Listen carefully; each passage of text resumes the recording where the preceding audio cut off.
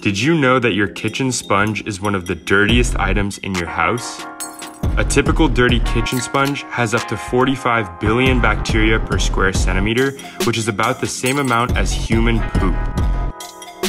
This is because sponges are porous and don't dry, making them the perfect breeding ground for bacteria. Luckily, all you need to do to clean your sponge is put it in the dishwasher every few days. This method was found to kill 99.9% of the germs. It's easy, convenient, and effective. Try it out.